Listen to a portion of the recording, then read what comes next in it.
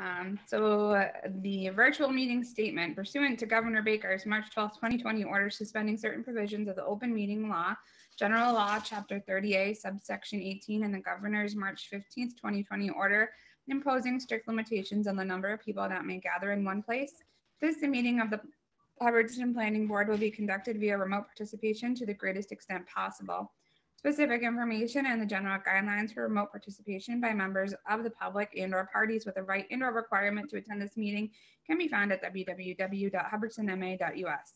No in-person attendance of members of the public will be permitted, but every effort will be made to ensure that the public can adequately access proceedings in real time via technological means. In the event we are unable to do so, despite best efforts, we will post on the town's website an audio or video recording, transcript, or other comprehensive records of proceeding as soon as possible after the meeting. Very good. Okay. It's not clear you're still supposed to say this, but planning board meetings are broadcast live and digitally recorded. They're actually not broadcast live, they're broadcast Zoom. But anyway, I think that's part of the public meeting law if it's not covered in the above statement. Members here present tonight are Francois Steiger, Bill Homans, John Demalia, Christopher Monroe, myself, Alice Livedall Chair, and Erica Dack, who's our alternate member, our associate member rather. I want to call the meeting to order because that's not only a quorum, but it's everybody. And I'll open the meeting up to public comment if there are any, if anybody out there that wants to speak. If you're speaking to a specific item on the agenda as a member of the public, not as an applicant, you will recognize you during that discussion of that event. Do you have other people out there, anybody? No, Mallory? Okay. All right, also a chance to comment at the end. If somebody arrives late. So we don't have minutes to approve this time, correct? So we'll move right into action items. Our action items tonight are two scenic road application hearings, a review of a special permit application for completeness, and look at a proposal for an environmental study of the gravel pit. So moving along with those, we'll make our first item of business. It's a public hearing. So on a scenic road application. So I'll call that public hearing to order.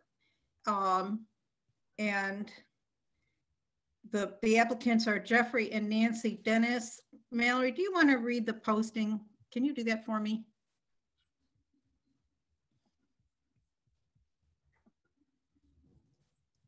All right, so pursuant to provisions of MGL 40 subsection 15C, the Hubbardston Planning Board will hold a public hearing on 3/18/21 at 6:30 p.m. via Zoom under scenic road application for installation of driveway located at map and parcel 08-64B lot 4D Healdville Road.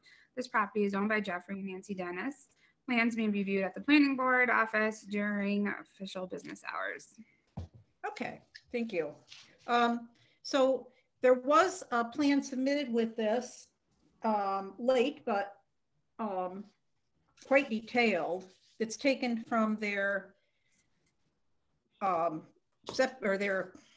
was it? Septic system plan. It does include, yeah, it does include much of the, if not all of the detail needed. I'm going to give them a chance to speak, but just for the sake of the public, this is a parcel. The application seeks to remove, they say 9 trees. Our arborist says it's actually 13. That's gauged by the diameter of the tree, and 15 feet of stone wall, basically for a driveway installation. So those trees are in the town's right of way, and then this section of the wall. The property, this lot, map 8 lot 64B, is almost 10 acres, 9.72 acres, and it has frontage on the road of about 653 feet. So they're only looking to deal with a driveway opening. So what, 15 of those 53 feet. So are they here? I'll recognize them and they can tell us a little bit about their plan. Yeah, and then we'll go through the criteria. Nancy, can you hear us? Nancy? She's muted, I think. Yeah. No. I don't think so. All right, well, maybe she just wants to listen. And maybe you can figure it out. If you figure it out, let her in.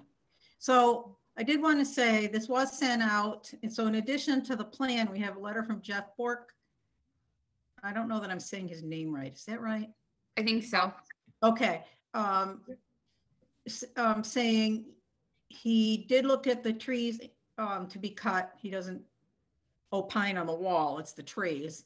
And he said there were a total of 13 trees, and they're a 24-inch red oak, an 8-inch sugar maple, a 10-inch sugar maple. He's categorized them all. And they were all tagged for him. So he has reviewed it. And of course, a driveway opening would be allowed under our scenic bylaw. So I hope everybody's had a chance to look at it. Are there questions from the board member about their plans to the applicants? No questions from me, Alice. Okay, and is Nancy been unmuted now? It looks like it. Yep. Nancy, is there anything you'd like to say? Nancy Dennis? I know that Jeff's here with me. I know that we just wanted to build the house, and I know the rocks were in the driveway area, and also we wanted to cut those trees to avoid hitting the house, etc. after we're done building and that. That's why I went for the permit for the trees. Nancy, the pictures, because of the snow cover of the wall, weren't very clear to me anyway. Are these like just a row of stones? Are they stones piled upon stones? Or describe the wall a little bit. I know it's really at the beginning of the wall. They're kind of thrown on the ground. But if you go like maybe 10 feet over, then they start stacking them, where it looks like an actual stone wall somewhat, but it's kind of buried from the road too.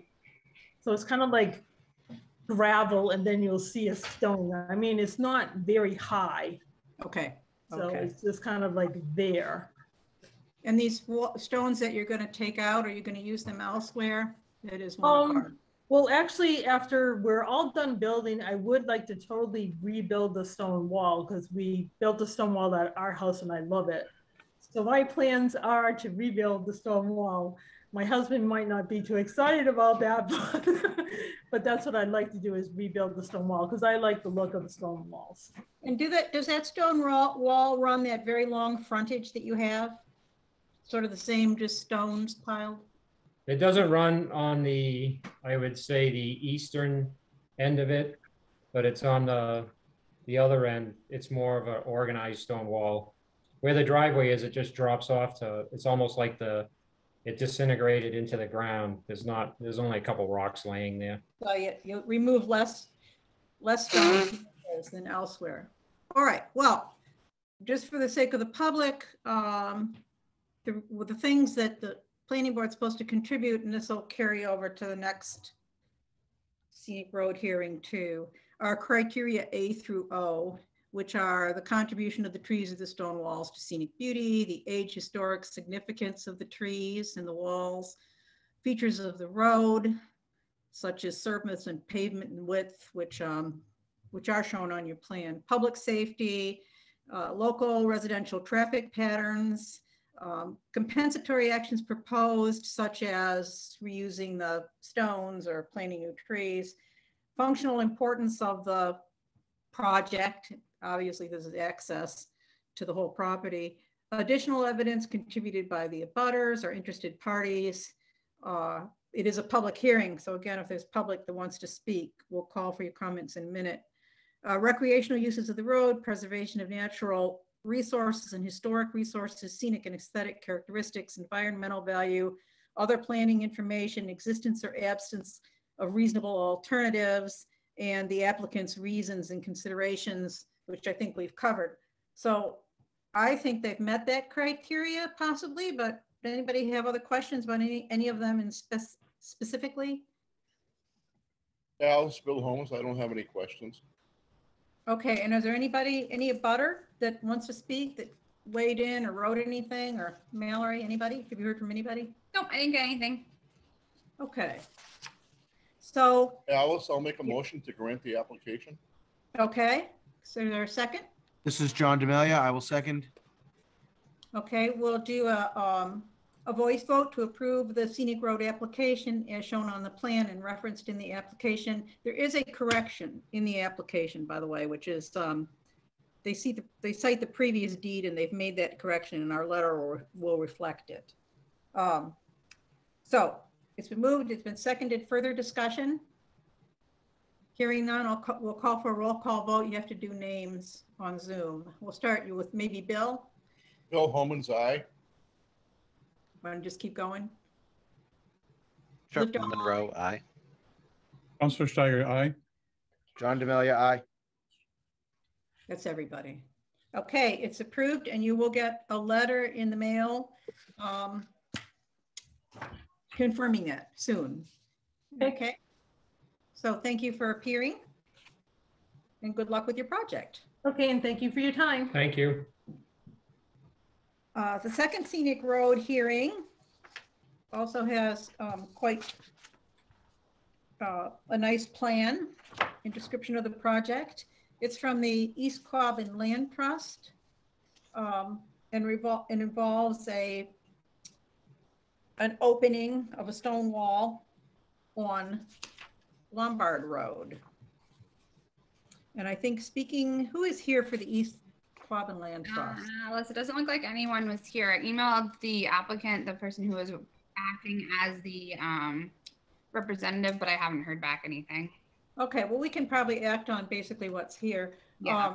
Because it's quite detailed.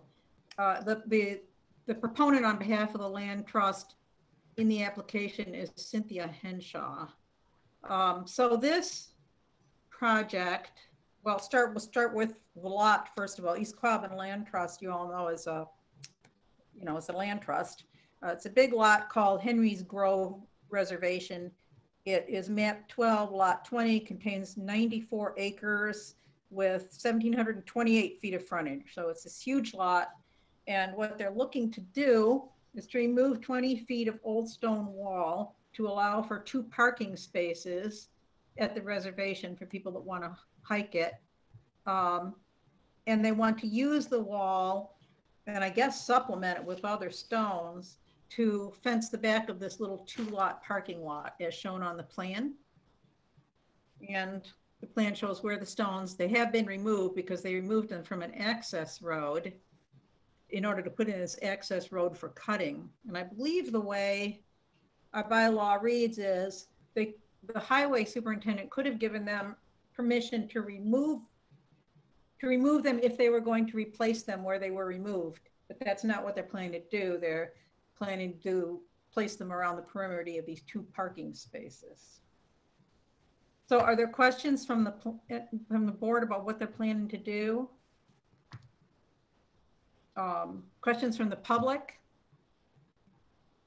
You know what I didn't do, Mallory, is actually read into the record I don't know, is that part of the public hearing? I think it probably should be read in. Yeah. I'll read it quickly. It says, Do you want me to do it? yeah, do it for me. I'm Pursuant to the sorry. provisions of Mass General Law, Chapter 40, subsection 15, the Hubbardston Planning Board will hold a hearing on 3/18/21, 6:31 via Zoom under scenic road application for installation of a parking lot at map and parcel 12-070 Lombard Road. The property is owned by East Quabbin Land Trust. Okay. Probably should have preceded. So I can, if there are no public, there's no presenter here, there's no questions from the board, well, I can close the public hearing in any event, having opened it. And any comments from the board? If not, does someone want to make a motion to approve? This is John Demalia. I'll make a motion to approve. Okay, so this is to approve the application of the East Quabbin Land Trust as shown on the plan. I would like to, at this point in time, second motion. This is Francois Steiger. Okay, it's been moved and seconded. No further discussion. We can take a vote. I hate to start off the voting. Let somebody else start. Bill Holman's, I vote aye. John Demalia, aye. Counselor Steiger, aye. Christopher Monroe, aye. And Alice Livedall, aye. Okay, so that's approved, and we will get letters out to these applicants of approval. Okay, thanks, Mallory, and thanks for helping me clarify the questions with No respect to worries. the first one. Okay, so our third item of action item on our agenda is it regards 56 Gardner Road. And I know the applicant is here, Bowie Berthold from Paper Crane Provisions LLC. And I know Bill Murray is here, our consultant. And the purpose is not tonight to, you know, rule on the merits. It's to determine whether the application, which includes a site plan application, a special permit application, and community impact analysis, whether those documents and plans are complete enough so we can accept his application and schedule a public hearing. And we also have to touch on the matter of fee here for our consultant before we do that. But I'm sort of privileged in this because I got to hear Bowie talk about this at the roundtable meeting. And it was quite informative. And Boeing, if you're willing to just give a small overview like you did to the roundtable group, and also explain the two phases and the multiple buildings and your plans, I'd appreciate it. Can you do that for us? Absolutely. Hi, everybody. Thanks for having me. Happy to try and give you an overview of the whole project here. So the special permit that I've submitted to you guys with the special permit, the site plan review is in, I'm proposing a tier 6 outdoor, just a 1-year outdoor marijuana cultivation project at 56 Gardner Road. We want to use the property as is, so we're not building anything except a fence. Or what we would basically be applying for building permit wise would be a fence. We would use the buildings as is to dry and cure the marijuana that we will grow in the backfield, which was, from what I understand, a apple orchard for a long time. And we're going to put up a fence. Nobody will see it. We'll harvest starting around the 10th of September. We'll finish up around October 1st. We're going to bring everything into the green building, which is formerly the stove shop. And then the front sort of yellowish beige building, which is formerly the golf cart machine shop / auto body shop, formerly owned by Ken Erickson. And that's it. We're going to dry cure our cannabis that we bring out of the field in those buildings. And that would be phase 1. So phase 1 is really the only phase that you guys have information on right now. On phase 2, I've referenced it in the special permit. And that is, we're hoping to get everything squared away engineering wise to build some greenhouses. I think we will be allowed for about between 12 and 14,000 square feet of greenhouse in terms of the DCR, like what our allowance will be on the buildable section. And then we're going to build 9,000 square feet of new manufacturing and processing, which is, if you're looking at the special permit plan that I submitted, it's in the courtyard that the cars will be parking in this summer. We're going to build there if if everything goes the way we would like it to go, and have a kind of a more high-end, complete, full-service, more or less marijuana production facility where we would be growing, doing some manufacturing in that, and packaging as well, and then the development of the retail store in the stove shop. So that would be like the trifecta of sort of the vertically integrated nature of what the company is going for: grow, manufacture products, package, and sell right out of that, right out of the stove shop. And then also, you know, the big money maker would be also obviously wholesaling our cannabis to other companies. So phase one would be just the outdoor, sort of putting up a fence, using the property as is, fairly, you know, low impact. And then phase two would be, you know, a little more substantial of a build. But I actually just got my variance packet back from my architect right now. So I'm going to be submitting it on Monday morning. I just got it about 10 minutes ago, like, you know, the Article 10 that's been completed. So I know I talked to Bill Murray about this back in December. Bill, I'll be finally moving forward with that variance. I'm applying for the variance from the ZBA for some parking. And that would basically, once we settle the parking situation, then phase two would that would be the next, I guess, you know, an amendment to the special permit. It would be the completion of the special permit, so to speak. Question for you. Are you going to build the greenhouses where you're going to have the fields now? So the greenhouses are part of phase two. It's just a fence and an open field right now. That's it. But you would build those greenhouses on the open field? Yes, I would build them on, you know, if we're going back to my property, I would build them on the buildable section of that property, which we have, you know, figured out in terms of we're allowed 10% of that non-permeable allowance from the outer watershed. So we have it, you know, figured out exactly how much we can build, what we would ask to build, and then we would just, I guess, try and settle it from there, figure it out from there. It just seems to me that this is less of a phase one and phase two situation than it is maybe what you would call a temporary special permit or a time limited special permit until it's superseded, right? Yeah, yes, it's I guess it's really I guess it's sort of like a temporary, I guess, just because who knows, once we get the parking variance, if we get the parking variance, you know, after I'll submit the variance on Monday morning. They have, I think, 14 or 30 days to give me a date for a hearing. After I have the hearing, they have 100 days. You guys all know this, to sort of decide. So that takes us like well into the summer. So this phase one is really an interest of not missing this growing season. Okay, so it would be superseded by, it's really not phase two, it'd be superseded by another special permit that covers the entire. Exactly, a much denser and more complicated special permit with, you know, new construction of the greenhouses and manufacturing space. Yep. Okay.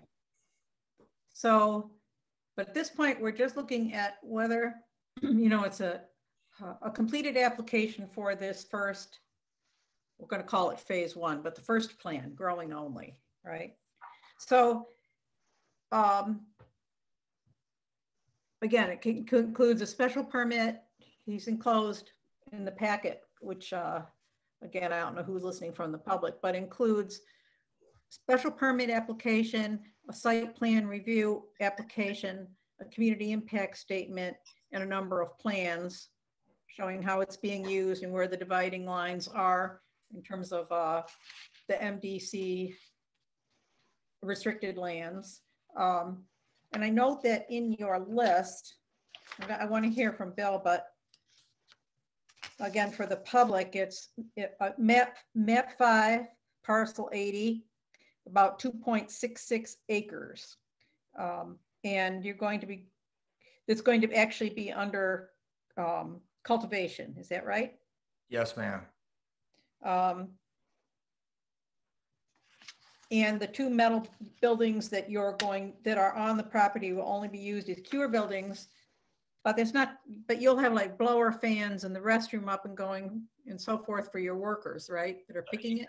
Yep. So there's two in the front building. There's 2 bathrooms, 2 just half baths, you know, that are in working order.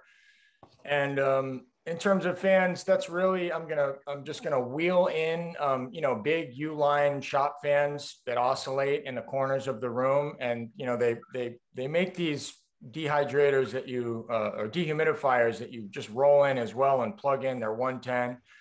And it's, you know, pretty really just using the enclosed space of the buildings. Okay, and you had said at the roundtable hearing, there's a heater in that building that you may use to help get it during the freezes while you're getting the germination started. Is that right? Yep. So there's a gas heater in the front building, and the plumber was looking at it last week. I mean, it needs work. So, you know, anything we're going to be adding, obviously, will be just, you know, regular plumbed permitted stuff. But, you know, it's a nice, really nice big Resner heater that I think will be functioning, but just needs a little work. Okay. And then you say right in your application, you're going to replace I don't know what you would call it, the plastic skin, you call it, around you call it a high tunnel, but it's that half-arched tubular building. Yeah, well, I call those we call those hoop houses in the cannabis or, you know, world. But yeah, so that would be just a new clear plastic skin with some shade cloth inside that sort of, you know, filters out the UV rays. Just standard agricultural stuff. Is that inside the fenced area? Yes. Okay, so that's your security while you're growing these, in part. I mean, you want to talk a little bit about security too? Sure. So I know at the roundtable, I still don't have my security plan back. I expect to get it back tomorrow or early next week. And it's going to be from what I have walked the property with the consultant a couple of times, and basically going to be cameras in the building. And then, you know, on all doorways and wherever marijuana is going to be hanging and drying, there's going to be a camera on it at all times. There's going to be 3 to 4 pole cameras in the field or along the fence, depending on sort of what he decides. I'm not really sure. Those are the 2 options. And that's just standard what they do. They either put a couple on poles with 360-degree, you know, camera views, or they place some around the perimeter of the fence. Okay, and you want to say just a word about lighting as well? You know, yeah. I know that's a big concern. So there's no bright lights at night, especially if anybody doesn't know. So, you know, with marijuana in particular, you don't want any light contamination, no artificial light ever once they're, especially in a, you know, even early and mid and then, you know, later flowering, because it actually confuses the plant and will force them to go to seed, which kind of ruins your product a little bit to some degree. It depends on how bad they get flashed with light, but we're not putting up any lighting, anything that Ken already had up on the buildings will stay, but no new lighting, I'll maintain the dark sky, and that's what I would like as well. Okay, and then finally, I want to get Bill's take on it, and I want to get anybody in the board to be able to ask questions. But can you tell us about so the request has been sent to the Division of Water Supply Protection regarding land use exemption. You want to just talk about that a little bit and whether you've heard from them, DCR? Sure. So about the back third or maybe quarter of my property is within the outer buffer zone of a what's considered a watershed surface, Watershed Protection Act surface water, and or maybe a vernal pool. So I hired Goddard Wetlands Consulting, and we put together an advisory ruling, a request for an advisory ruling to pull this fence permit for this outdoor cannabis grow, and to plant cannabis in the watershed. So about for the proposed area that I'm going to be planting, about 2/3 of it is in this watershed. And I have, I don't know if you guys, if the letter from the DCR was distributed throughout the packets of the planning board. Yes. It was, okay. So That's a public pro- they explain. gave me a basically a green light. They said I could proceed with you know, if as long as I followed the conditions of the advisory ruling that we sort of laid out. So it said, I believe, I don't have it in front of me. I think it said your project can proceed without any further review, but you guys have it there in front of you. Okay, so that includes not just the fencing, but the planting. Yep. Okay, so let's hear from Bill's response. Again, our goal tonight is to determine whether we have a complete application, basically. So Bill, you want to weigh in? You have to unmute. Yeah, I saw that little red bar. So the information that they submitted is accurate and complete enough to initiate a review by my office and for the planning board to accept it as a valid submission. Which is not to say that I won't have a lot of comments. I will, especially after our conversation earlier today. Okay. So are there questions from the board, concerns that things you want to ask him at this point that you want to have him elaborate on, or? If I may, this is Francois. Very quick question. The cameras that you're using, is it fair to assume that these are cameras that do or not only work during the daytime, but also at night? Yes. Yep, similar to like hunting cameras. They're you know, motion censored, I guess, and night vision, like they have full imagery. So requirement, I believe, is that you have to be able to see you know, a certain quality of image if there is, like, you know, if the camera's triggered. So yes, they see night and day. Do they have any flash or anything like that would trigger a light in the event that a motion is perceived? No. So Bill mentioned that, and again, I haven't gotten my security back from American Alarm yet. I've gotten, so I'm not sure if, I mean, I can't have any lights flash. So if anything, it would be a red or a green light, and it would be, you know, directed probably just down at the ground or at the fence, wherever I'm assuming there might be an action. Okay. One other question I have, and it really has to do with the fact that since you are in a sensitive zone where water is involved, and it might be a little bit premature, but I'm trying to understand the significance of the agricultural component, because it is an agricultural product in some ways, because you are growing plants, marijuana plants. Any kind of, for lack of a better word, either pesticide or other, like, for example, the fertilizers that you are using, if anything at all, for the purposes of the growing. Can you elaborate in terms of what your plans are? And if not, then that's fine. But I'm just trying to understand what it is that you're doing, especially so close to a sensitive area. Sure. So this was a big part of the advisory ruling, is, you know, it is us sort of stating that this is going to be a totally organic grow. So all I want to do is basically just till the soil, maybe add some local animal compost, you know, either cow or chicken compost, till it in. And I've had the soils tested by a couple different universities, and it's actually pretty much perfect, ready. It doesn't even need much amending at all. Mm-hmm. So this is going to be basically a very limited, I haven't gotten so let me step back. The Watershed Protection Bureau has actually their own list of things, because there are lots and lots of agricultural projects in the watershed. They have their own list of what is acceptable in the watershed and what's not.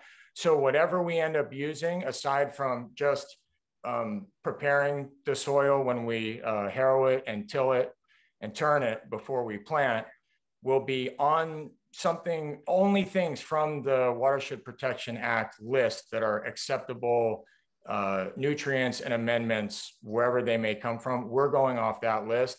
If what that is on that list, I think there are a lot of things on that list that are not organic, which we won't be using. So we're only going to be using, I mean, this is going to be a very grassroots.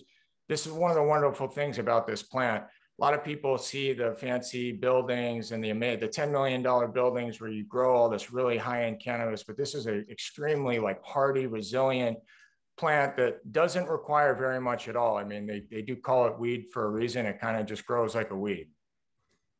Thank you. Are there other questions?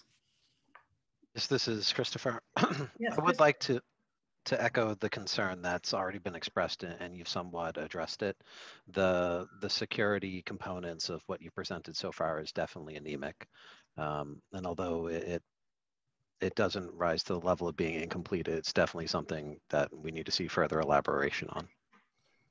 Absolutely. As soon as I get my site plan and my architectural plans that I'm waiting for, I still don't have them back, that have the cameras and the whole I mean, this is the biggest thing for the Cannabis Commission is your security plan.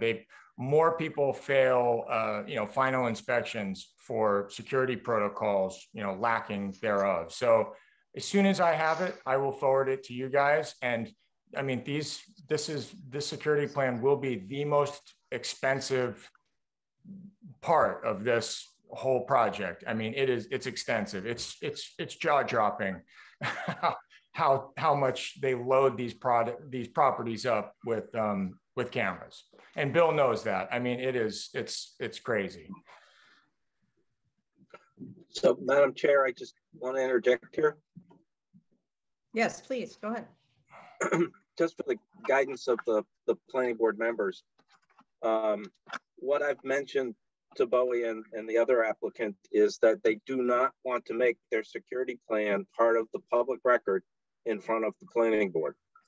What they do want to do, and they probably absolutely have to do, is get approval of the details of the security plan through the police chief, because once it's in the public record, it's available to anybody that wants to peruse the file.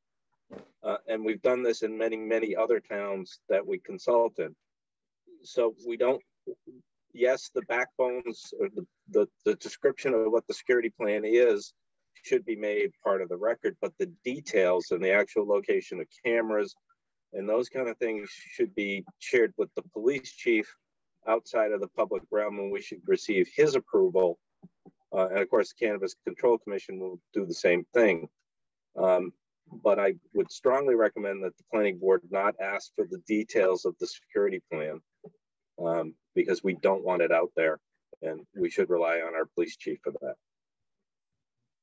Copy that. Okay. Alice, Bill Homans, I totally agree with that. I believe that was part of the plan in the beginning also. Yep. Bowie, where do you stand with conservation? Are they very involved in this? And the Board of Health, do you have to redo that septic system, or what's the story with those two? I mean, the bathrooms work. I mean, they've been working. We're just going to use them as is. When we go into the larger phase of this special permit, then it's going to be that will be a whole new septic system to accommodate, which will be many more bathrooms in what I'm going to be building. But that's all outside this growing area this year. Yes. Yes. Okay. And and Concom, do you have wetlands that are what? So my advisory ruling is contingent. It says it right. If you guys look at it, it says there the Hubbardston Conservation Commission has to sign off on wetlands vegetation, I think. So I'm on the Conservation Commission's schedule for their next meeting, whenever that is. I think it's April 6th. April 6th, yeah. Yes. Okay. So Mallory, if we were going to have this public hearing, and again, we would take an exception from it. They got their own jurisdiction. I realize that. What what date would be feasible for a public hearing on this application? Well, we need to put it in the newspaper for at least 2 weeks and get the abutters notices out. So it wouldn't be for our next meeting. It would be for the following one. So the mid-April, what is our third week in April? Do you have a calendar? I should have one. I should have figured this out. I That's apologize. all right. Let's see. It's playing open. The third Thursday is the 15th. Thanks, Bill. You're Yep. welcome. Tax day. Tax day. No, Okay, they're pushing so it back a month. Before we, I think that take a vote to determine it complete and schedule the public hearing, which I think should take a vote. I do want to ask about our consultant's fee. So I'm hoping, Bowie, that you got this copy of the letter that says you're resetting a budget because it's a different project than the first project. And maybe you guys can tell me where this stands. It says, as the board, this is from Bill's letter, as the board is aware, we extensively reviewed the initial submittal and advised the board not to accept the application as it was not complete, which it wasn't at the time. That initial review resulted in a 13-page review. We invoiced against our original proposal. The amount was $3,400. And it says, by this letter, we're advising the board that if a new submittal is made, which it has been, we would need to reset the budget back to the original estimate of $6,700. Any new filing will need to update and address them, any comments and concerns and so forth. So are you aware of that? Bowie? I am. So I can drop off a check tomorrow. Okay. So I'm not in the office on Fridays, Bowie, so next week will be good. I'll drop it off on Monday. I know you guys won't get it till Tuesday, but I'll drop it off with the variance form. Perfect. All right. Okay, so that's, we're all agreed on because obviously we're the people that pay Bill, he consults us, but. Not a problem at all. So. Alice, we have a member of the public with a hand raised, Tom Bratko. Okay, we'll hear from the member of the public. Mr. Bratko, go ahead. All right, hold on. I just need to promote him to be able to speak. All right, Tom. Are we all set? You can hear me? I can hear you. Yes, Tom, go ahead. Yeah, I'm just a bit confused. He's talking about these different phases. The special permit, is it only for phase one or is it for all three or all two phases? Well, what he explained to us is basically this shouldn't be looked at as so much a phase one or two, because his next project will cover the same piece of land. So this is a special permit just to do the cultivation, outdoor cultivation, and curing in the existing buildings this year. Well, possibly next year, but it won't go beyond that. And his next submission will supersede this whole permit, special permit. Is that correct? Correct. Tom, does that answer your question? I think so. Thank you. I'll wait to look at the documents when they're available. Thank you. Yeah, go on the website. You can access them, his submission. Oh, okay. And they're quite detailed, but they're it's very different than the first plan. Maybe eventually, as you bring in those other elements, the selling in the shop and so on, you'll get a better view of what the finished product will look like. But this is an interim special permit, basically. All right, so can I have a vote to accept the application for, we should be a little specific about these.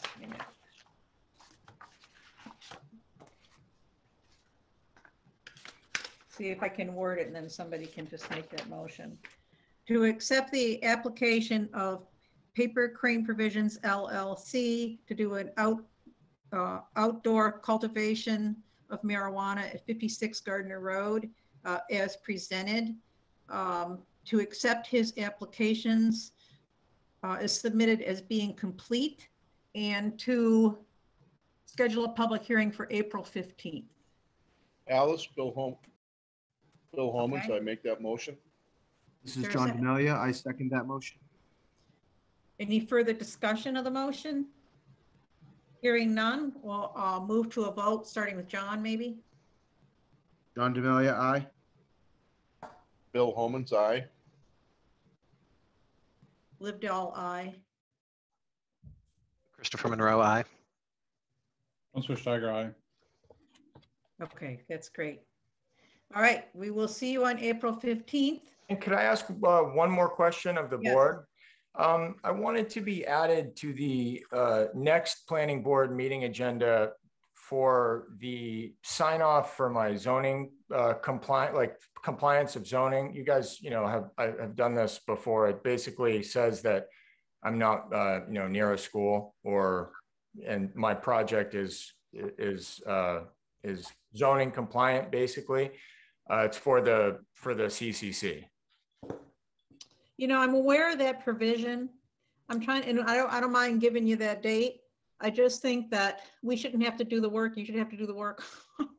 So in your letter where you're making that request, can you measure how far it is from the schools and just put it in a letter to us? Sure, no problem. You know what Absolutely. I mean? Oh yeah, no. Absolutely. Yep. Because otherwise I just never can get everything looked at that's supposed to be looked at.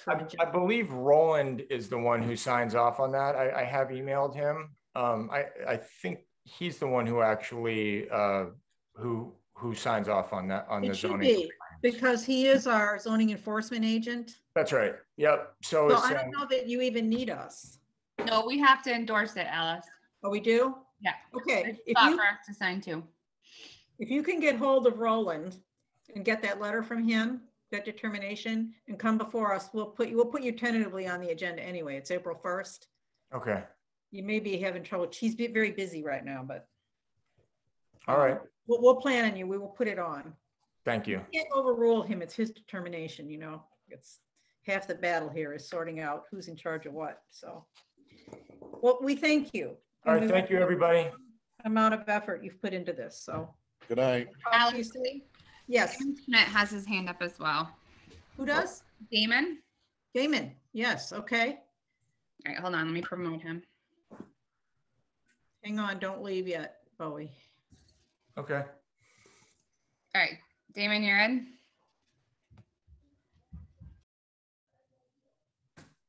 You're on mute, Damon. Unmute. Unmute. All right. Hi, everybody. Hi, Damon. Thanks for letting me speak.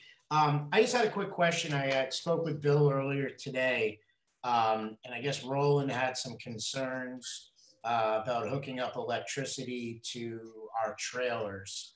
And what I wanted to see is, what's the possibility sometime later next week, that we could set up a call with my electrician, the planning board, maybe Alice wants to take that, and, Roland, and find out, what exactly does he want so we can just do it. We're running out of time here. So I kind of thought maybe if we could set up a meeting between everybody and bring my electrician on, we can kind of solve this all at once. And obviously, Bill would be great if Bill could join as well. Damon, I have no jurisdiction over electric as a planning board. Don't. And I'm going to be in Florida. Oh, nice.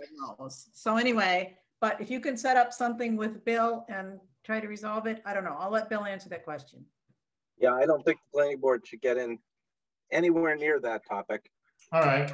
It's the building inspector. Certainly, if you want to drag me into it, as I explained to you earlier, I don't know anything about the electrical code, and it's not.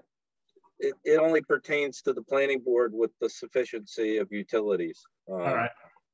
So yeah, it was just a heads up to tell you that there was a bump in the road. All right. All right. Sorry. Go ahead. We can go ahead with the hearing. I mean, in the end, things that aren't in our jurisdiction, we wind up taking it, except, saying, yes, you got to solve what, you have to have the appropriate permits, etc. Right? Yeah. Well, I'm just trying to find out what I need. So. Okay. All right. It's not our jurisdiction. So. Yeah. All right. Great. I'll reach out to Bill and maybe I can set something up with Bill and Roland on the phone so I can find out what I need to do. Okay. All right. Thank you. All right. Yep. Thank you. Thanks, everybody. Okay, we Good will night, everyone. see you on April 15th. All right. Thank you. Thank you. Thank you. We need to vote as just the planning board, I suppose also to sign the agreement for bill services. Is that figure all right with everybody? We have to accept that. Bill Holman's, I'll make a motion to accept. It's the original estimate of $6,700 as consulting fees on this project going forward. Can I have a second? John Demalia, I second. Okay, any further discussion? Hearing none, let's vote. Livedall, aye. Holman's eye. Demalia, aye. Steiger, aye. Monroe, aye. Okay, thank you. Thanks. Bill's not going anywhere. We need him to weigh in on a few other things here. I wanted to try to keep things together. Okay, hang on one second. Let me regroup 1 second.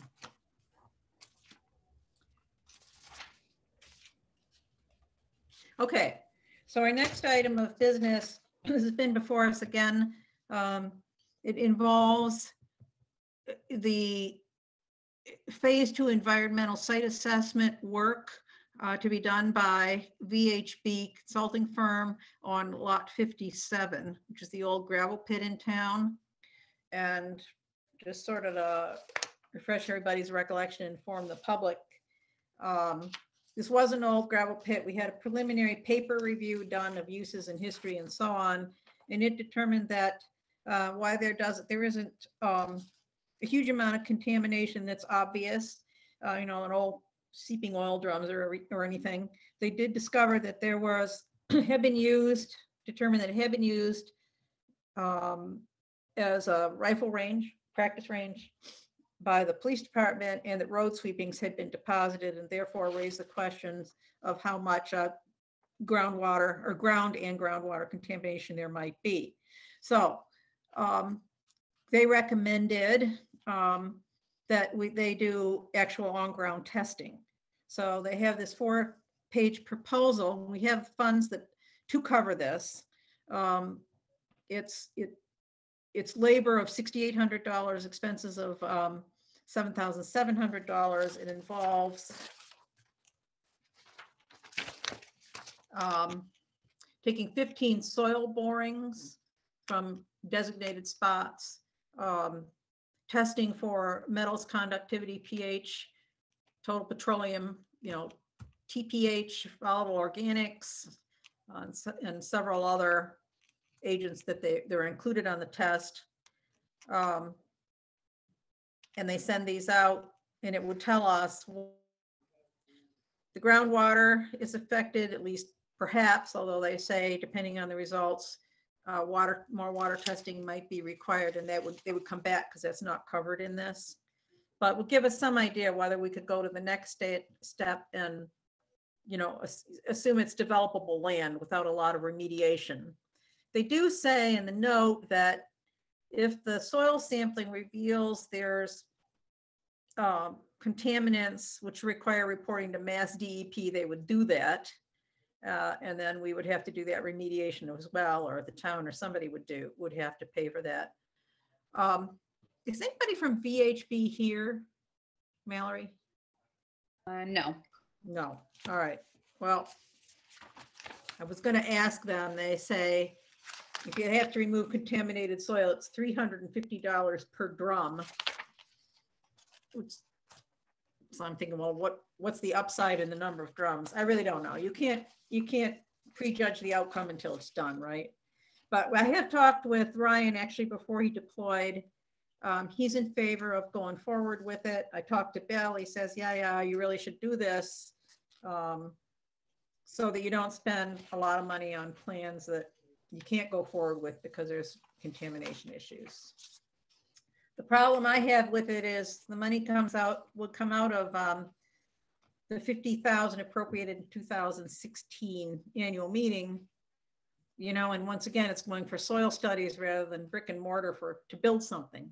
But until we have land to build on, it's kind of where we are. So Are there questions regarding this proposal? If you didn't have a chance to read it, because I know it came in late, I'm happy to bump it to another meeting, but if we're ready to go on it, we could vote on it tonight. Thoughts?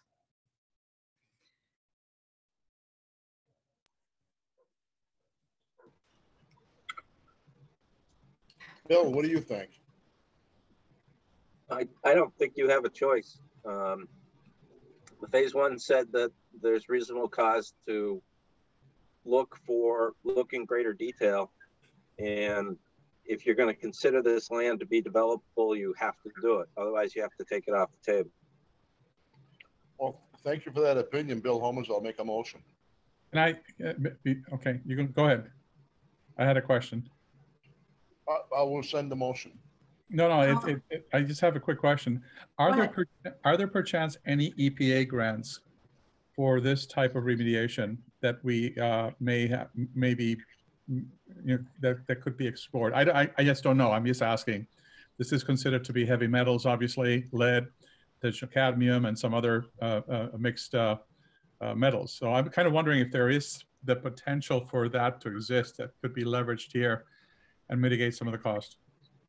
That's a great question. Can I answer that, Madam Chair? Yeah. Not until you get the test results back. Okay. Because then you have a cause of action. I think we had a second opinion there. Yeah. No, I understand that. So I would agree. But so even for the testing purposes, there's no such grants, right?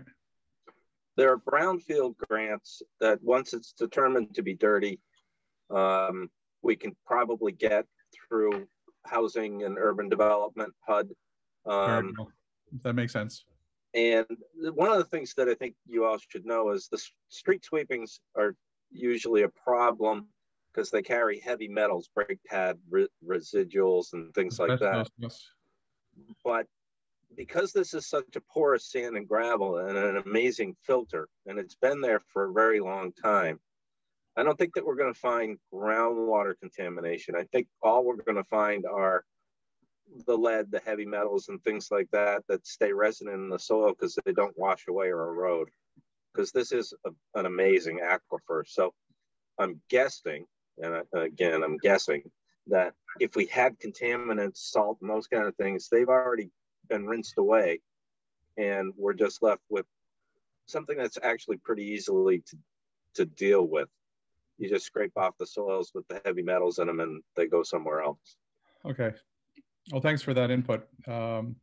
So again, at this point in time, I think I would agree with Bill. This makes sense for us to go ahead and make this happen, and then leverage whatever opportunities we have from grants perspective to remediate the work down the road. I think it's a good investment. Okay, I think the phase one that we did was actually encouraging. I mean, we knew this stuff was there, right? It didn't.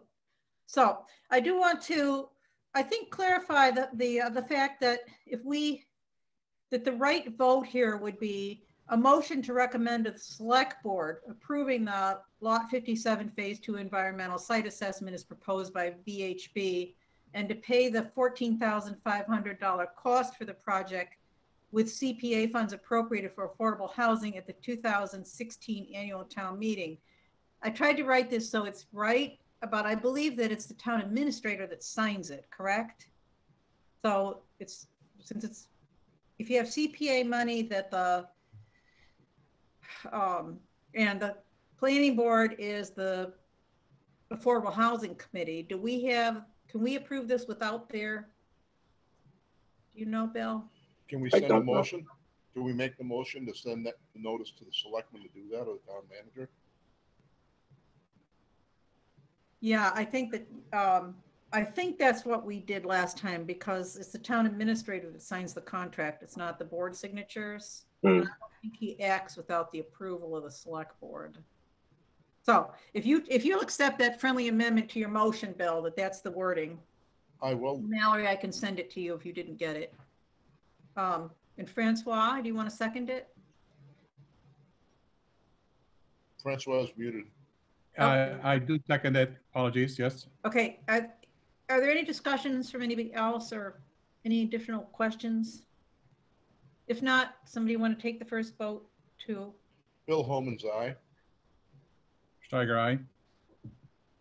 Christopher Monroe, aye. Demalia, aye.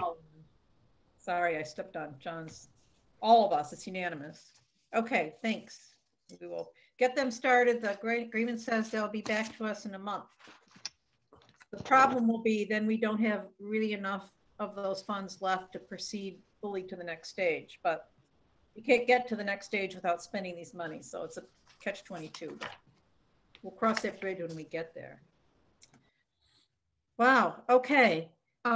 We're through our action items, but we have a lot of other items on the list. The first is I promised you at the last meeting that we would look into what it would cost to get Bill to help us with this new draft of the solar bylaw, which would, I guess we determined, put in some much needed guidance on where you can locate solar fields and how big they should be and so forth, based on the draft I presented, which was based on the Athol model, which I thought was much better than ours.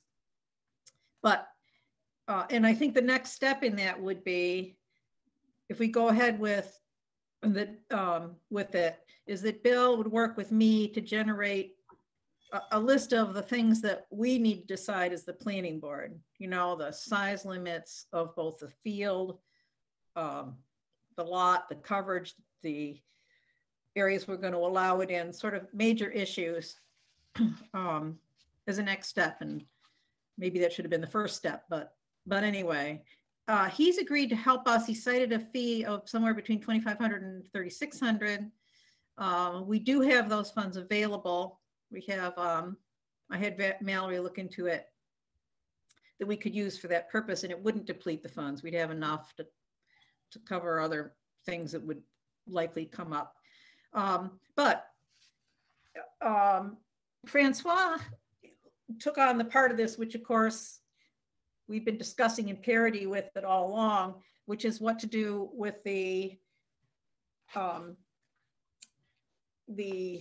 get the name of this wrong. So it's the battery storage facility bylaw, which involves BESS, battery energy storage systems. In Athol, they did both bylaws in tandem, and Athol had the first of the BESS, they call it BESS, that's the abbreviation, zoning bylaws in the state, I believe, from talking to that. So, and I just was exhausted from trying to do something with solar, but he was able to, had some time and put together a potential draft to begin to work from, also based on the Athol bylaw. And so the question for us tonight is do we want them to consider them together? But I want to give Francois a chance to, I know it was posted very late. I sent it to everybody. I don't know how many people got to read it, but you want to talk about your draft a little bit? Sure. As a matter of fact, the document that I sent has multiple elements, but the very last element is the one that relates to the battery energy storage system.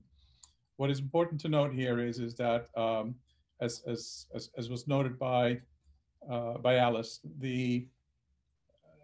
there was really no model for us to leverage. However, we did get notification from the gentleman we worked with from Athol that a bylaw had been not only drafted but actually had been passed by the town of Athol.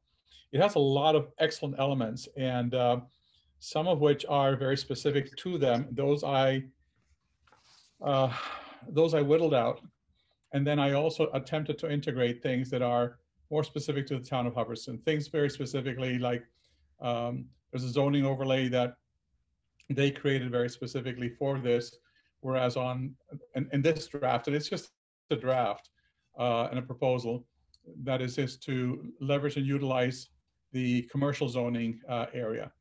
The other thing was there's wording specifically with regards to the last set of articles in terms of the the bond that has to be presented. It was drafted very differently by the town of Athol, whereas what I attempted to do here was really model it more to how Hubbardston has done this here for the large scale ground-mounted solar system. There's also reporting requirements, which is not part of the zoning bylaw that has been adopted by Athol. So there's a few elements which are more flavored to what Hubbardston would be. The people in Hubbardston would have been accustomed to, and again, much of it based on what the large-scale ground-mounted solar system bylaw looks like. Again, I cannot take ownership for this here because this truly is a compendium of items that come from Athol and peppered with elements from our own bylaw. I encourage you to look at this here. I think there is an opportunity for the town to, in the future, and sometimes potentially even near future, to be able to draw, I want to say, interest by companies who would like to utilize the land that we have for that purposes, and it could bring potential revenue for the town. So I'm happy to look at this here jointly with other members. Any questions that you have, I'll try to answer them as best as I can at this point in time too. Thank you. I have a question. Is the revenue to the town through a pilot program? Are these subject to pilot agreements? You know, that we get a... Well, it's interesting because the zoning bylaw itself does not mention that for the large ground-mounted solar systems, but I would assume that there is certainly something that can be included to that effect. Do you have any knowledge, Bill, of whether pilot agreements apply to BESs, as they call them? I don't, but the reason the zoning bylaw is moot on that is because that's a tax and revenue issue.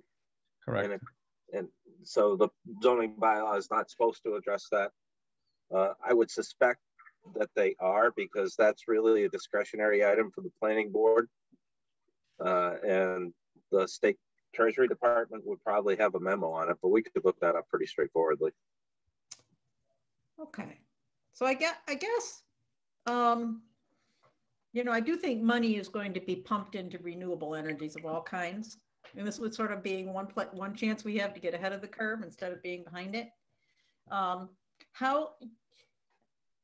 So we have a couple of questions as a board here. We can decide we can proceed with solar, put the fee limit in it, and let them get started on that. And because this came in so late, we can hold over, give everybody more of a chance to read it if you haven't had a chance, and bring it back at our next meeting.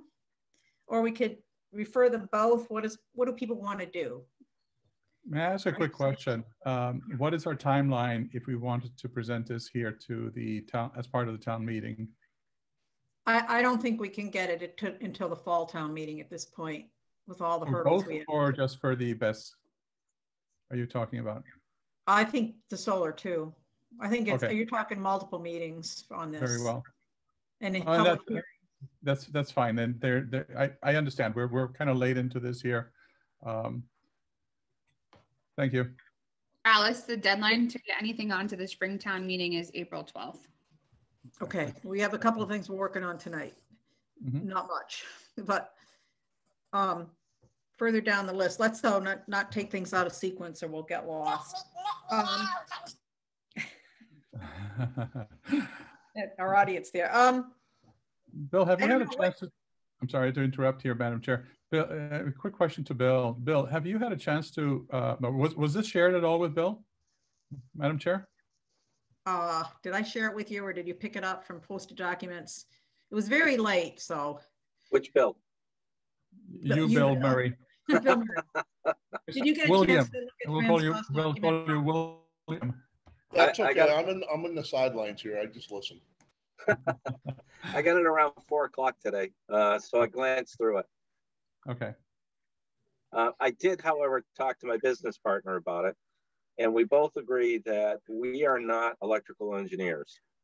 And at some point, we can certainly look at it for zoning and a lot of the other compliance parts, but we can't look at it from a technical aspect.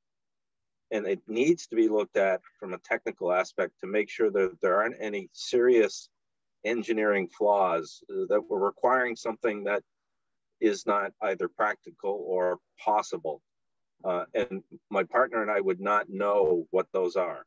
It has to be reviewed by an electrical engineer that's familiar with this kind of system to make sure we're, whether we're being inviting or prohibitive or something other in another direction. We just wouldn't know technically any of that information. So that would have to go, that would have to be part of the scope.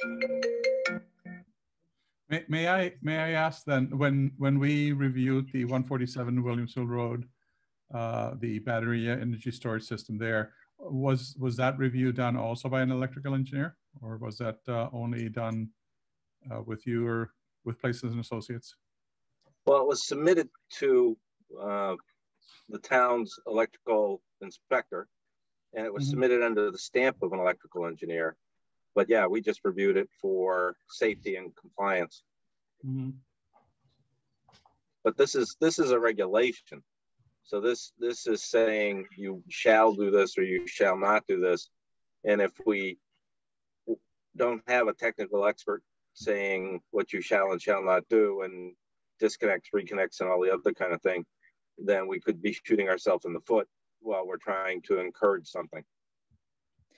Francois, perhaps we could get from Mr. Smith, from Eric Smith, who they used.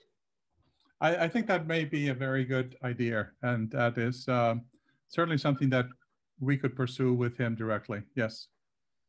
So my suggestion is, and Bill, you can ask your guy too, if you have an electrical engineer you work with, why don't we take the vote on the solar, whether we want to get going on the solar tonight? And why don't we take the other one up with a few more after talking to Mr. Smith and letting Bill think about it and giving everybody on the board a chance to read it in more detail. I know I was only able to, because of all the other crazy things, to read it. And it's not light reading, you really have to read it and think about it. So bump this to April 1st to make a decision on it. Maybe we'll have more answers by then. Would that be okay? And Bill, you can think about what it would cost in addition to review it.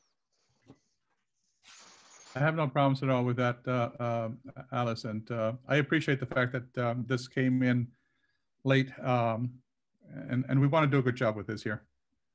And it's novel. It's related, but it's different. So Alice, Bill Holmes, I agree. We should probably review it further and do a good job with it. Okay.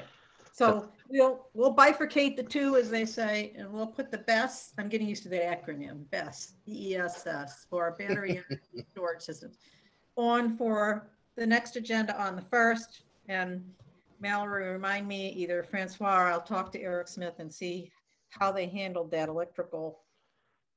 the electrician component, electrical engineering component of the review. Again, I don't take a lot of ownership of this solar bylaw draft. I just think that personally, I think that we have a bylaw that pretty much allows solar anywhere because it's allowed in all residential agricultural districts, which is the 95% of the town. And there are not very many, the setbacks are poor, the size is not limited. So I think it's time to take this on. But my feelings won't be hurt if people do not want to do that.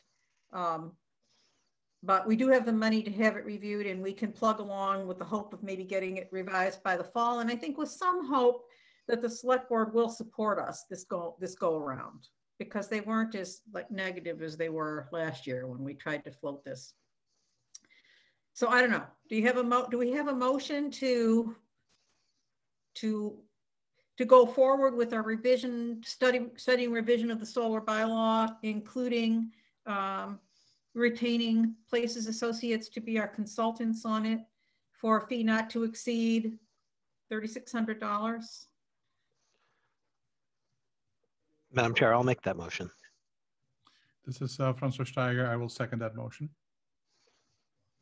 Is there further discussion? Okay, let's vote. Christopher, oh, you made the motion. Livedall, aye. Steiger, aye. Demalia, aye. Bill Holman's aye. Monroe, aye. Okay. So Bill, we'll talk about creating that list of decisions for maybe getting back to them just with some basic questions on the first. Great, thanks. Madam Chair, excuse me, before we move too far off of the battery storage proposal, I did have one quick question and one comment on that because I did only have a brief amount of time to read it, but it did appear that in its broadest reading, it would prohibit small residential size systems like people are already using and are currently contracted with National Grid for, I can't remember the name of the program. It's like Connect something or other, where they're actually contracted with National Grid to feed power back to the grid. So I would like to see a revision in that or a discussion about it because people who own electric cars, people who have solar systems on their house, they're already using this technology and they're installing it on a regular basis. So I wouldn't be in support of a broad prohibition of a technology that's already out there. I think the answer to that question is, because I kind of raise the same thing comes up with the solar. You know, you don't want to hit the solar fields, they're the solar panels on roofs and so on, is you limit it to commercial size, you know, to a certain kilowatt, right? That which doesn't prohibit the smaller ones. They just need to go through the building department.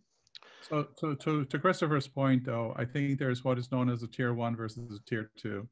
And what this bylaw specifically, the wording on it is it is really truly indicating that this is for tier 2. And I appreciate what Christopher is saying. I was not aware that we already had folks in the town of Hubbardston who have like the Tesla-like battery storage systems that you typically put in the house and use them as a backup. There's been some concerns about that, specifically with regards to fire departments not being involved with understanding how it is that they need to mitigate, you know, fires or address things like that. What I wanted to indicate here is that we would not be addressing that. And I think that the town at some point in time needs to address that from a bylaw perspective. Specifically, I don't think it makes sense to prohibit it. Maybe we need to modify the wording and do something in such a way that we can indicate that this has to be addressed, but will be addressed potentially at a later time. I agree with you, Christopher. I'm not disputing that. The wording probably can be enhanced in the bylaw itself. Yeah, thank you. Because when looking at it, it draws the line at everything below 600 kilowatt hours. Now, Right. if it was to set a range that was like from 25 kilowatt hours to 600, becomes that tier 1, and then everything smaller than that is micro consumer scale or something along the lines of that, because the Tesla systems are 13.5 kilowatt hours.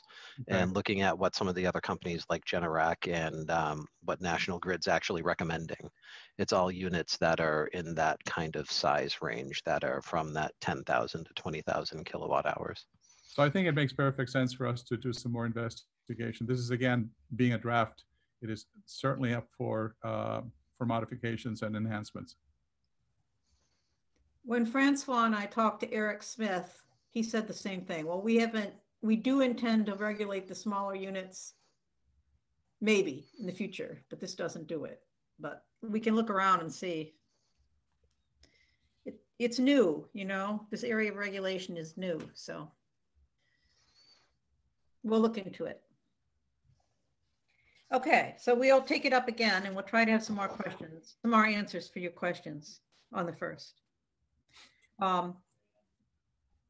Okay, so because what Mallory just said, which is we have an April 15th deadline for articles. Which we had, wait a minute, let me, hang on one second. If I get too lost, then I'll never find myself. Wait a minute. One of the one that we really were willing to do something about, and then I want to, Francois, remind me to get back to your comments on articles that exist, is the rate of development bylaw. I think everybody agreed, maybe there wasn't a vote, but on the select board when we had that joint meeting, that it is expiring. The rate of development bylaw actually expires on July 31st of this year, and that we should extend it. I talked about extending it a year as opposed to extending it another whatever. But I just, as a way of background on that. So this bylaw, this rate of development bylaw, was adopted on May 3rd of 2001. So we're coming up on the 20 years. Its original expiration date, I think, was 5 years after its passage, which would have been 2005, 15 years ago. It was amended actually once. The one time it was amended, it excluded, there was a cap built into the original. There was an exclusion from that cap of, I think it's 34 units. I'll have to look at it again, for single lots that were in existence at the time of the passage. And they took that exclusion out to make it applicable to all lots that weren't built on. That was in 2002. So then nothing happens until there's 3 more amendments, 2005, 2009, 2016, but I think all they did is extend the existing bylaw in its entirety the way it's written. So basically we got a 20-year-old bylaw. And I think that's why I think, and we've got, it's, you know, it's a master plan year, which is also kind of a once in a 20-year development. So that's why I thought we should only extend it for a year to give us some chance to really think about whether it still meets our needs. So I was going to propose right now the paragraph, the relevant paragraph in the bylaw that we would need to amend on the warrant reads periodic review and expiration. And it says every year following the adoption of this bylaw, the planning board shall report to town meeting the effectiveness of this bylaw, the need for its continuation to further the purposes stated in section 6.1 above, and any recommendations for amendments. And then it says the last sentence, this bylaw shall expire July 1, 2021. So I think all we need to do for the warrant article is say, to amend the last sentence of Article 6, rate of development, section 6.8, periodic review and expiration, to extend the expiration date in the bylaw for 1 year, specifically to read, this bylaw shall expire July 1st, 2022. I think that does it. I don't know, but I'm willing to consider going longer. I just think that, should you really let something be for 20 years? That Alice, Bill Homans, I think that's a great idea, and I think it gives us the time to really look into this and read up on it and see what we want to do. 1 year gives us plenty of time, and we don't have time between now and then to really review it and put in a good recommendation. Okay, so Bill, you want to make a motion that we ask the select board to put that warrant article on, that we submit that warrant article to the select board? Yes, I will. A second, anybody? Or further discussion? This is John Demalia, I second. Okay, we need to get it in because we're up against the deadline coming up. And by the way, Okay. just a point of correction, so a point of information. Did I hear you say it was April 15th or April 12th what the deadline was? I thought I had heard earlier from Mallory that it's actually the 12th of April. I want to make sure that we have the dates correct. Yeah. I don't miss the deadline. What is the deadline, Mallory? Did you say the 12th?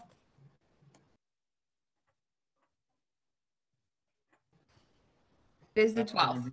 It is the 12th. Okay, I got that wrong. Okay, so we need to do this. We probably shouldn't just, you know, it was clear that they wanted it extended because somebody could come with a huge project and exceed that 28 cap. Okay, so we're ready to vote on recommending the warrant article to the Board of Selectmen. Do we get a second? Yes, I seconded. Okay, we're ready to vote. Lived all aye. Steiger, aye. Monroe, I. Demalia, aye. Bill Holman's aye. Okay, so that's unanimous. And I don't know, Mallory, whether I sent this to you, but remind me and I'll send it if I haven't. Okay. Thank you. I do want it sent out, and I'm out of town next week, so I'll try to get it to you before I turn off the lights for the night. All right. The other thing are that this is what Francois brought up, is the posted. We made 2 amendments last year. They were that the alternate member has to be from the town, a resident of town. And the other one was to eliminate the expired article on the marijuana, the medical marijuana moratorium article. And then we got rulings from town council that I think one didn't actually have to go to a vote. But anyway, the problem is that I know those were resolved, but they still appear on the official version of the bylaws that are posted and in our documents too. Our document file. So can you look into getting those revisions, getting rid of them and getting them corrected? And report back to us if you have any problems doing that, Mallory. Sure. I think Christina was working on it and then the ball got dropped. But Okay. they do need to be cleaned up, but I think they've been voted on. I think it's just literally a matter of doing the editing and fixing the posting. Okay. Okay. Was that the only 2, Francois? I know there were changes to the solar bylaw, but we're going to take those up. Is what we're Okay, going to and the solar bylaw was really the addition of some definitions, which I thought would be important to include. If you're including them as part of your amended bylaw, I have no problems at all with that. And the other one was just a glorious typo I saw. Oh, yeah, there are a number of them. But go ahead, tell Mallory, and she can fix it while she's fixing things. I don't have it here in front of me. One second. It's the rate of development, but something. Yeah, it's development. There's is missing a spelling.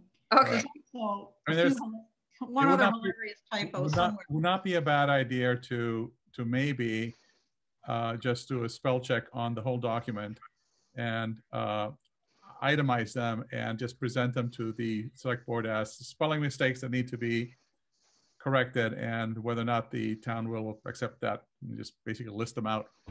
I don't think that should be controversial at all. Well, Mallory, however you can help us clean them up. Absolutely. And just then report back what you were or weren't able to do, and we'll try to take care of the rest. Yeah. Okay. I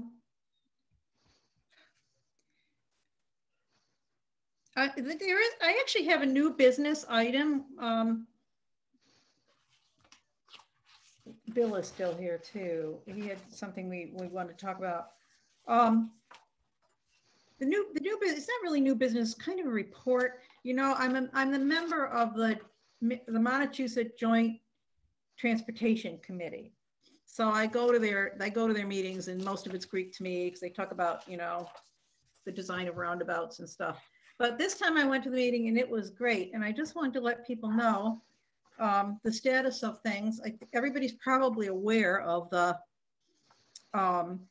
fact that this summer we're going to get the highway reconstruction of Route 68, which is Main Street, from 1,000 feet north of Williamsville Road to Elm Street. Our whole, revision of that center district, including the lamp posts and sidewalks and everything, is going to be done. It's a 2022 project. It's only one of 2 projects that they're going to fund this year. So I just think it's something to celebrate. It's a $5,241,283 project, and it's going to happen this summer. So I wanted to tell you that all those votes were put in, and also they have then a list of projects. Everybody puts in their projects, and then they sit on the list for however long they sit on the list, and they eventually make the 2020 projects to be funded from 2022 to 2026.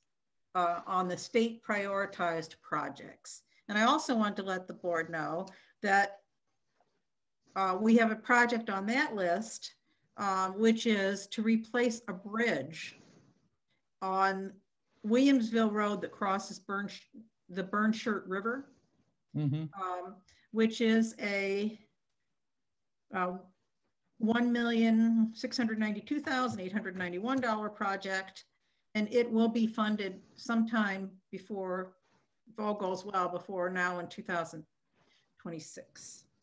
So I thought that was worth your knowing. Well, thank you, Alice. And also, Ryan put in for a small, they have these grants.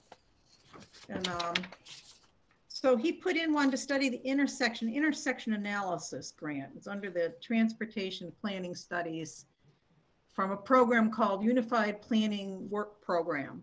And it's going to study the intersection at the end of High Street and 68, which should help with our sort of town center district revival and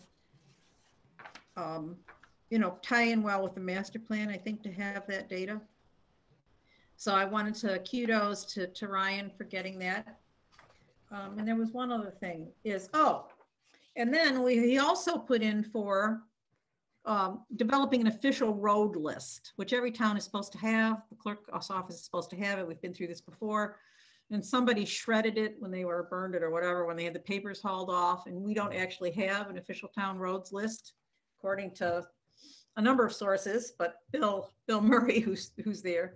But they're willing to, so he put in a grant to help develop a true, official list, roads list. So I'm going to work on that. I think that I'm not sure what the grant offers and what we want are the same, but if we could clean up like the roads that were recommended 20 years ago to be discontinued, whether they're roads or not, whether these roads that are trails into the state forest and now dead end are roads or not, whether the Comet Pond roads are roads, it would really help. That discontinued, road that we had on our A&R the other day. So I'm hoping that may come to fruition. And Travis and I are talking about it with Mr. Dixon, our new town administrator. So anyway, not looking for action, just letting you know what's going on. Under new business also, Bill, maybe we can talk about, we had this issue. The issue is whether the protections afforded agriculture under the Zoning Act, the Massachusetts general law, apply to marijuana establishments, or whether this new case that came out of Oxford and the land court changed that. So, because this does affect things, it affects, I don't know, Bill could explain it more, but it's relevant to both the 56 Gardner Road and the 69 Gardner Road projects. And our town council, I said, well, can we get an opinion on this? Well, I did call town council at the urging of Mr. Nixon, and she said, this is very, very clear that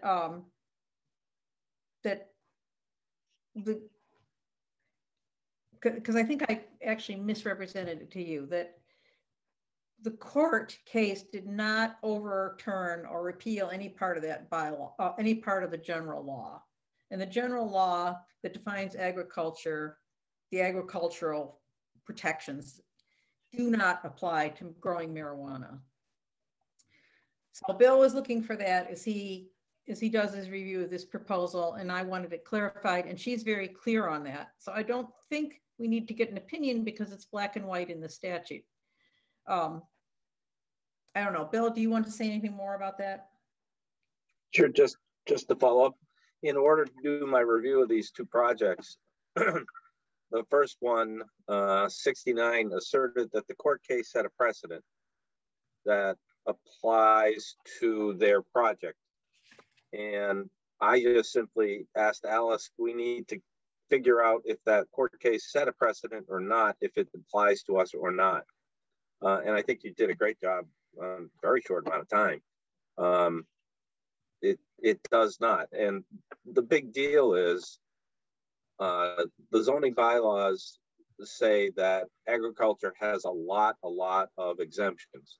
In other words, porta-johns absolutely have to be allowed for an agricultural use, but not for a commercial use. And access and drainage and infrastructure and all those things that are really integral to a commercial use don't really apply to an agricultural use. They're exempt. And so the planning board, if it was determined to be agricultural, my review would be a dramatically different review than what the guidance that we got or the answer to the question that we got is. So it is a commercial use. It's not exempt. So I treat it no differently than a retail store. I treat it no differently than any other commercial use in terms of compliance to our zoning bylaws and other applicable regulations. So that defined for me what my scope will be, and I don't have to pay attention to the assertion of the applicant that they're exempt. Does it make sense to everybody? What the town council who does this said to me was, what they tried to do in Charlton in that case that the land court heard was the zoning bylaw allowed marijuana as a use. And they tried to kind of do an end run around that by saying the general bylaw, by passing a general bylaw that wouldn't allow it, or maybe they had the general bylaw anyway, and they were trying to amend it. And basically the holding was that you couldn't pass a general bylaw that would overrule a zoning bylaw. And you could see why it would be advantageous, because a general bylaw, at least in Charlton, only required a majority vote, and all zoning bylaws by state law require a 2/3 vote. Right. I said that's where this question came up. But she said it's really very clear. And what Bill also said is, if you look at the regulations that he has to work with too, they're consistent with the state law. That State law, right, is not that growing marijuana is not an agricultural use. So anyway, we spent a lot of time working on that. It's kind of a footnote to this meeting, but. Okay, so the only other thing is that I have, which might be, it's a point to start an interesting discussion, is this in-law apartment, which we're obviously not going to try to squeeze onto this warrant. But I promised you when we left last time that I would look at these communities we identified as benchmark towns, you know, I mean, everybody but Christopher, I guess, remembers doing that exercise. So Christopher, what we did is this was at the urging of many committees in town were urged to do so by Ryan, our town manager, is to come up with communities that we think we would like, that we think would be appropriate models for us, that we aspire to be. So when I was looking at what other communities were doing with their accessory apartments, so-called in-law apartments, that's where I got those lists. I wasn't shopping for places that said one thing or another. So I looked at Ashburnham, Athol, Princeton, Sterling, and Westminster. And that's the, and then I just cut and pasted their provisions. And I think it's interesting that all of these towns have gone to accessory dwelling units regulation, and none of them have, like our bylaw restriction, that the occupant of the apartment has to be related.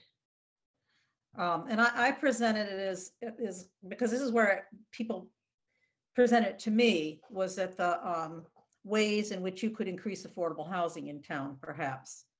But I don't think it's particularly an affordable housing issue. I think it's logical, and this is what people have found, you know, is that you build an in-law apartment, you know, when your parent reaches 80, whatever the magic age is, and you put it on there and she's dead at 90, and then you've got an apartment. And, you know, you're the homeowner. You're not going to rent it to somebody irresponsible, and you can't be forced to rent it to anybody under the state law that protects housing because it's 4 units or more. So why not open it up to other people? And trust the judgment of the homeowner. Nobody's going to go out and spend, you know, 200,000, 150 to 200,000 to put an in-law apartment on for the sake of making money. And it might have several things. It might also allow a senior that's in their house that maybe still has the debt on that in-law apartment to earn a little money, you know, to earn a little rent to offset it because the parent died in 5 years instead of 10 or whatever. Anyway, it's my pitch. It is something to think about. Not asking for any answers tonight. I propose, it would allow for the nannies, it would allow for the caretakers, and our bylaw does none of the above. So I think it's time to look at it again. Comments? Alice, I think it's wonderful you're doing all this work. And I know it's a lot to do. You're putting a lot into it, and I really appreciate that. And I think this is awesome. I think it's something we probably should update for the town. Well, thanks, Bill. Anyway, it's not something we're trying to make happen right now, but we could put it along to something to consider this fall and begin that discussion. So that's it. I'm not up to drafting something right now, but it's food for thought. You bring up a very good point in terms of the affordable housing. And a question that I would raise, are there angles in which towns like ours or adjoining towns that have low affordable housing numbers can potentially leverage this here? I mean, I'm just presenting this here sort of like as a seed to think about if we are going to be doing something of this nature and see if there's any additional benefits that come out of this year. Francois, Bill Holmes, I was thinking the same thing. Maybe we could offset our affordable housing numbers with this aspect. Again, I don't know if that is possible. I think it's just something that we need to understand whether or not there is a potential for that. And if so, how would this have to be drafted or worded in such a way that it could potentially benefit the town of Hubbardston when it comes to affordable housing units, the total number? Because we do suffer from that, and we've had some concerns about us not being able to meet those numbers. You know, I don't know whether we could make it, I mean, that might be really intruding too much into a homeowner's, to have any to be a filter. You'd have to screen people, you know, or something, I think. I'm thinking more of it as a designation, and as to whether or not there's a way in which, from a designation perspective, it can be actually leveraged. There may be. I know some of the bigger cities, they have. The problem becomes with our small town is who's going to administer this stuff. You know, it requires screening and submitting, and I don't know. I could look into it. I do think that when the state looks at whether you're trying, the smaller stuff does matter too. You know, you can say, well, we changed our very restrictive bylaw to now read this, and even though it isn't an SHI unit, it does help with the problem. Precisely. So I just think it's worth thinking about, and I know I got it out late to people, but they do require a special permit for an in-law apartment, and they do all require that they can't be severed. The owner has to occupy either has to own both and has to occupy either the accessory apartment or the main house. So say you decide you're getting older and you want to take the in-law apartment and let your kids move into the big house, that would be okay. And anyway, there's all kinds of regulations. Some are very non-restricted. Barry has virtually nothing that restricts it. And Westminster has quite a detailed bylaw restricting it. So Westminster. So, Ashburnham has quite, of course, Ashburnham, you know, does have that. It does complicate things, I think, if you're you know, a town that has a lot of students in it, one way or another. Maybe that affected why theirs is so elaborate. But I just want people to think about conceptually what we want to do with this bylaw, and I think we should amend it to be more accommodating to homeowners as well. that own these apartments, so they don't just sit vacant. Or I think the reality is that nobody pays attention to this bylaw anyway. If you're gonna, we'll go ahead and let their, best friend's daughter move in instead while she's a college student up at, while she's at community college. I mean, I think that just goes on but anyway, I'm not asking for answers. I just want to put it out there. Point taken. Thank you. And I don't think, let me just check my list. I can tell you going on with this, there's not much. There's the Habitat for Humanity finally got the purchase and sales agreement signed by the town. Their closing on that lot is not until July or June 1st. So I don't know whether they're even going to get that house built that summer, but it's some progress. Mallory was going to check in with Sandy on the CPA tax title properties. Any word on that? She didn't have any update. No update. Okay. I did on the master plan. I've been going back and forth with the master planning people. They don't have any easy way to tag in how much. They say all this land is available to develop up in the northern corner of our county. And I said, well, if you subtracted the hundreds of acres and gravel pits up there, because they're not exactly prime development. And they asked if I could get a list of those pits and the acreage of the pits, and the same thing with the solar fields, how many solar fields in town and the acreage in them. So I asked for help because these things are coded in the assessor's records with the code. And Jenny, who's who works there, is going to give us a list of both the number of pits and how many acres, the number of parcels, where that's their primary use, and the use codes. So the number of acres involved in both and the number of owners in both. So I thought that, and then I'll send it on for the land to the woman who's doing the land use chapter. Administrative matters, I think. Oh, correspondence. We can anticipate at some point 2 more special permits coming in. The one from Robert Loring on North Comet Pond Road that has the lot that Roland would not give a building permit on because he doesn't recognize North Comet Pond Road, but it's a pre-existing house. So I think we're going to get a filing from him. And Jennifer Woods is a local veterinarian with 6 dogs, and she wants a kennel license. And we said, sorry, the limit's 4. You got to get a special permit because that's the way it reads. So we will be hearing from her, but in the meantime, she wrote me an email that said, I'm going to renew my private kennel license for 4 of the 6 dogs, and I'm going to ship the other 2 out to live with my mother. So anyway, we may see her soon. So that's it. That's it. Our next meeting is really important that we get people there because it's a hearing on 56, and we need to have, you need to attend every hearing if you're going to be, I'm sorry, what? 69. 69, right. It's the actual public hearing on that. And you got to attend the hearings to vote on outcome. So if you're not going to be able to make it on April 1st, let us know as soon as you can. Try to move other things and make that a priority if you possibly can. That's it. I'll take a motion to adjourn unless people have other things or there's any member of the public. Anybody else out there, Mallory? Nope, just us. Okay, someone want to make a motion? Madam Chair, this is Francois Steiger. I'd like to put a motion forth to adjourn the meeting. I'll second that motion. John D'Amelia. Okay. Lipdahl, yes? Bill Holmes, aye. D'Amelia, aye. Monroe, aye. Steiger, aye. All right.